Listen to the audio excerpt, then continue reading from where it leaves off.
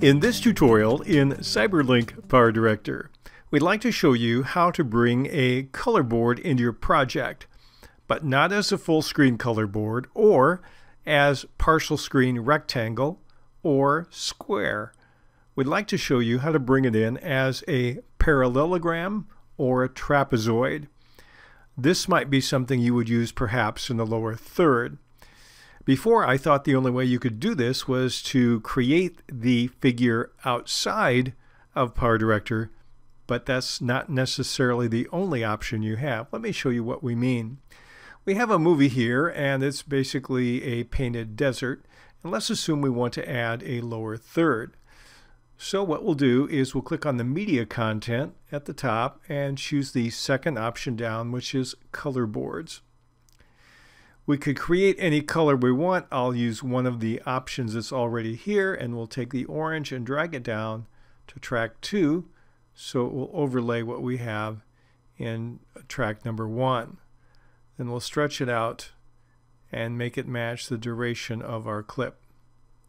Now we're going to edit that. I can press the F2 key or double click. Either one will get me into my pip designer.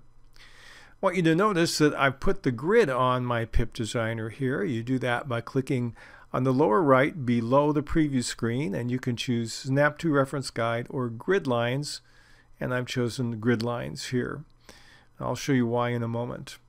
The other thing we want to do is on the object settings on the left side, for my color board, I'm going to uncheck Maintain Aspect Ratio. That will allow me to take my color board and drag up from the bottom without also changing the width, and then down from the top.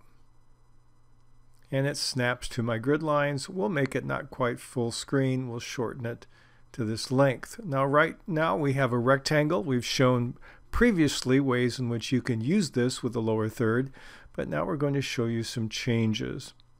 What I'd like to do in this case is I'd like to amplify this and move in and not click on the little white ball at the corner, but move the mouse in slightly, and then I get an arrowhead and then a 4-sided arrow behind it on top of the blue box. If I take that and drag it to the right, it will snap at the grid line.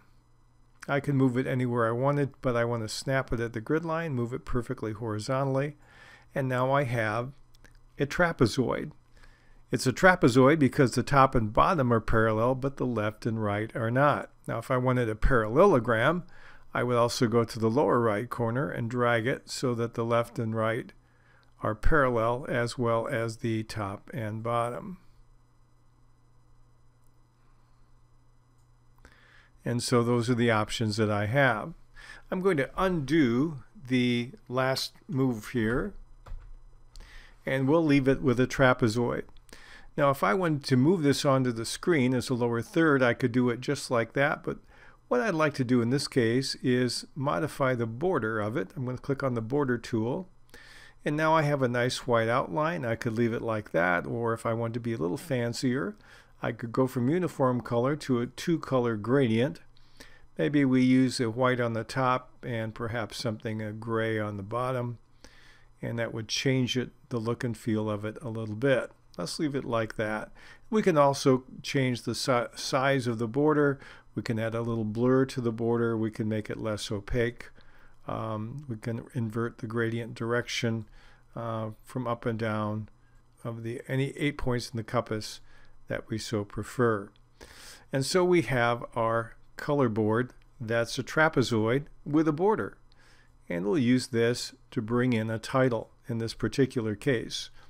So what I'm going to do is, I like it where it is. We will move into the keyframe settings, and I'll go in approximately 2 seconds here. And then I like it where it is, so I'll set a keyframe on the position scale at 2 seconds. I'll move back to the beginning, and I'm going to watch the location of my object. It's the y coordinates is 812.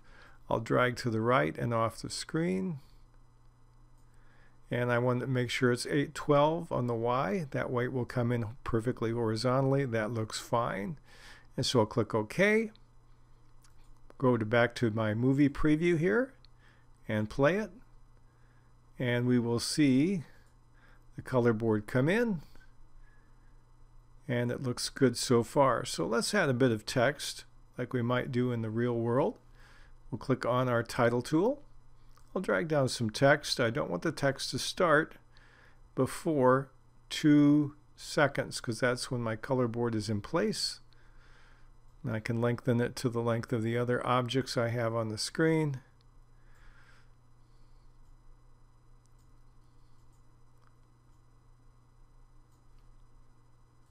And we'll get into our text designer by double-clicking on that or pressing the F2 key. Let's change it. We'll call it Painted Desert. And then we'll change the size of it. We could change some other features to it. We could add a background, make it italic. Okay, for the text, we'll just add one more feature here of all the ones that we could pick from. Let's decide that we will give it a bit of a shadow. And we'll change the distance down to 1, just short of 1. So here we have a title that pops in. Now I'm going to click on OK. We'll go back to the beginning of our project, click on Movie. And we'll play it. Our title comes in and it says Painted Desert. All of this done without any external programs creating anything, but completely within CyberLink PowerDirector.